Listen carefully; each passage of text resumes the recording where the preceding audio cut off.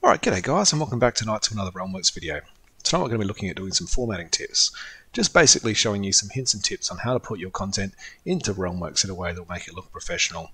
And ideally sort of start to line up and match with the official content when it comes out. One of the things about Realmworks is it starts as a blank empty piece of paper effectively. And if you're new to the tool, chances are you're just going to come along and cut and paste your way in and your content's going to go in and it's going to look okay. But there are ways you can change things to make things look better. And to give the person who's using that content more control on how that content looks when they actually do decide to use the content. So let's jump over to Realmworks and have a good look. Alright, so in front of me you can see I've been entering Waterdeep Dragon Heist into Realmworks. A bit of a manual task, but slowly getting there. Got about 2 chapters to go. And basically I'm going to be using this as just a sort of a backdrop to sort of show you some of the things that we've been doing. So when people use Realmworks, chances are they're just going to come along and cut and paste. So I'm just going to bring it in here. I'm going to press Control Enter to create a new snippet. I'm going to press Control V just to paste in. And you can see here, if I turn my GM snippet off, it pastes in with just the formatting that came from the website where I got it. Okay, if I put my GM formatting on, which is Control G, and it puts this nice sort of background on it to state this is a GM snippet, you can see that all this text is coming with a white background. So that can be quite ugly, especially when you save your changes and off you go. Another thing that doesn't really allow you to do is to control the default size of your realm. So if we go into, I think it's preferences, and it should be a font style. Alright, we're just doing sample here, so we do 14, and we'll do snap ITC. Oh, that's going to be ugly. Alright, notice how the text in the top snippet changed to match the player's wishes. I desired to change the formatting and the size, and I could do that. The text I pasted in the bottom didn't, and that's because I've brought it in with formatting. So my first tip is don't ever bring in anything with formatting. What you want to do is basically copy what you want to bring in and then press Control Alt V to bring the paste special menu up, and then from there you've got a couple of options. Unformatted text as a single paragraph is really handy for bringing in text that you've got from a PDF. For anyone who's worked with PDFs a lot, you will notice they usually have a break line at the end of each line. Now, whether that's a full paragraph or end of a paragraph or not, it doesn't matter. PDFs are really bad at formatting text, so this one here is a great option for that because it will basically bring it as a large chunk of text. You do have to put the break lines back in, but often that can be a lot quicker than going through and taking out the break lines. So really good option. If you're working off better formatted text like a website, unformatted text is a great option because this will come in and put it in the format that it was, just without the actual formatting. So this includes your break lines. So there's a good example of that. And let's do another example of the unformatted text as a single paragraph. Alright, so you can see they've both got very specific use purposes and they can both be very handy. But notice that when I did this, the text came in the format that it was basically selected. So by using the non-formatted version, I give the user control over what they want their text to look like. And if they don't like what it looks like, or let's say they've got an eyesight problem and they can't see the tiny text, they're fully empowered to go into the Realm settings and actually adjust these things so that they can do it from however they like.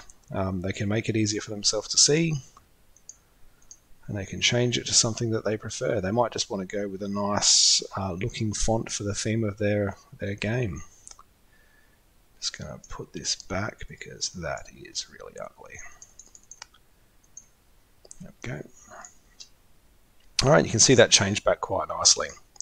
So that's my first tip, is always come in unformatted text. It's a lot easier to do things. Now, another thing that's really good to do, and I'm just going to grab a random DP picture here. If you bring in content from, like for the content market, one of the requests from the devs is to not actually adjust the size of the pictures. So I'm just copying a picture from my clipboard here. I'm going to paste, and you can see we're bringing it as the standard size. And if I come over to the toolbox menu over on the right, I can come in here to thumbnail size and see it's at realm default. So the benefit here is that once again, the player is empowered to decide what they want their content to look like. It's one of these. Can't remember which one. There it is. Content editing, thumbnail image size. So we can actually come through here and update all the existing thumbnails in the realm to the larger version. Probably shouldn't have done that because this is a realm I wanted to keep, but no. Keep in mind that this will take longer depending on how many pictures you've got in your realm. And I probably should have done this on a smaller realm. Hindsight. Obviously the point being here though, it's the player's option, it's the DM's option, it's their choice, they're using the content. So if you're preparing something to be sold, this is always the better way to do it. If you go through and force the size of a thumbnail, you're not necessarily taking it away from their power. So, oh, tick, tick, tick, boom. There we go.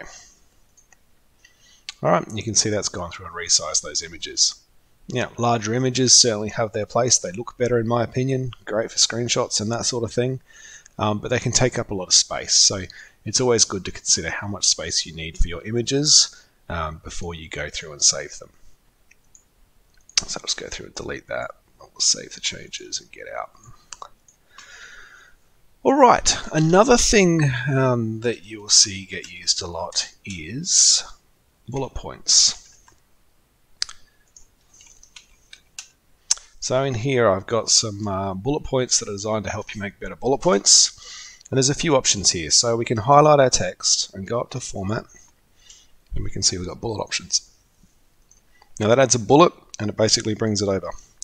Now that's alright, but I don't really like that bullet point. I've done some lengthy discussions with Rob from Lone Wolf, and we came to a decision on what was a nice bullet point, and we went with this one here. So what we do is we highlight, we go format, we use this bullet point over here, which adds a small bullet point in. From there, recommendation is what we do is we right click and go paragraph and add a 0.2 indent, and it just adds a nice neat bullet point. So that's a great one to use. We certainly think that one looks better. Highly recommend it. This is how I do all my bullet points these days. I've been trained. Okay, going to bring in here some more text. And what we're going to discuss now is break lines. When the content starts to come out for the content market, the thing you're going to find, I think, that is different from what a lot of people do and what the devs are doing with their official content is their use of break lines. Now up here, you can see there's an enter between each paragraph, all right, which is perfectly acceptable. It's a good way to represent a break in the text. What Lone Wolf have been doing though is coming in here and highlighting everything but the top paragraph, hitting format and hitting this little button here. So paragraph spacing before small. And that just adds in a neater sort of line between it. So it's enough to indicate the break in the text, but by not going too far and taking up too much space. There is another option there for a double. Notice how I've added one into the top there. So don't ever highlight the top paragraph and do this. And then there's obviously the button there to remove it as well. Alright, so that can be really handy.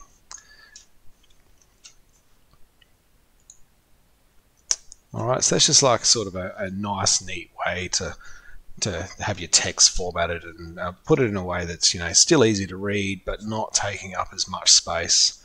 I certainly think that's pretty good. Alright, we'll scroll down to something that I was working on last night. We won't save that. Another thing you can do when you've got lots of text on a page is basically set it up so that these little sections here are automatically minimized. So over here on the right, for a section in toolbar icon, click that button, and there's a collapse by default button.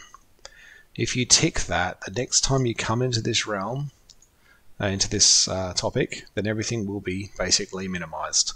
And this is a good way to keep things clean on a page with lots of information. I certainly do quite like this when I'm working in it's not often that I do it, but when I'm working with a lot of text in one topic, it's really quite useful. So I certainly do recommend it. Lone Wolf, if you ever watch this, people would love to be able to minimize their topic structure over here permanently, and then have it, so when they restart, that stays in the way it was. But yeah, so there we go. So that's just a couple of handy tips and tricks on how to basically format your content in a more mature manner, let's say. So in a way that would basically get this prepared for sale or get this prepared for distribution. And as you can see, it's all about basically making it neat and tidy and giving control back to the user on how they want their content to be displayed. And as I said, again, the biggest tip I can provide you is don't ever just cut and paste content in. Always do it without formatting.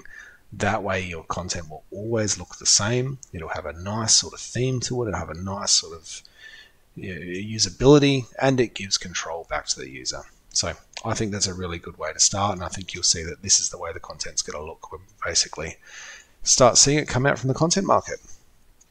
With that in mind, just a bit of news from the Lone Wolf guys. Obviously Rob's announced that he's been very, very sick, which is what's driven a lot of the delays in the Realmworks development, which is incredibly unfortunate. Rob, if you ever listen to this, mate, I really do hope you are feeling better. I did have the honour of working with you towards the start of the year when you were obviously quite sick, so really glad to hear that you're doing better, mate. Best news to come out of those, he sounds like he's starting to hit the ground running. He's gone through and he's updated Realmworks to 64-bit, which is absolutely fantastic. And one of the benefits that we're starting to see, that apparently we're going to be seeing, is that tabbing is absolutely quicker. I've actually noticed a bit of an improvement myself already, but I've got a supercomputer now, so might be that. But sounds like we're going to see a significant improvement, and it also means we're going to be able to work with larger map files, which is very exciting. So might be time for myself to brush off the old Forgotten Realms Interactive Atlas and see if that one still functions and see how we go. But there we go, guys. That has been a few formatting tips. I hope it helps. Be certainly curious to hear if you guys have any formatting tips. Please add them to the comments below, and perhaps I'll put them into a future video. But with that, guys, I will speak to you on the forums, and good night.